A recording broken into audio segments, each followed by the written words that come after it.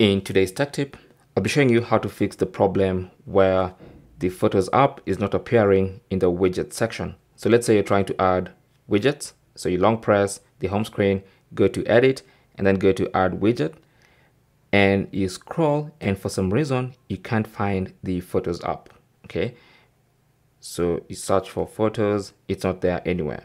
So to fix that problem, you need to address why it's not appearing. And the reason is your Photos app is probably locked behind a Face ID. Okay, so if you require Face ID to open the Photos app, then it's not going to appear in the widget section.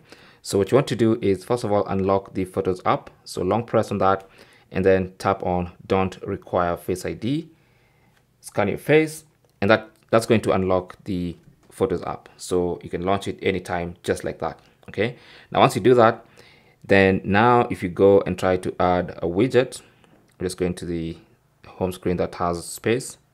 So long press, tap on edit, tap on add widget, and then now look for the Photos app, and it should be available for you to use. Here you are. Okay, so that is basically how to fix the problem if the Photos app is not appearing in the widgets section of your iPhone. Thanks for watching. Leave your comments and questions down below.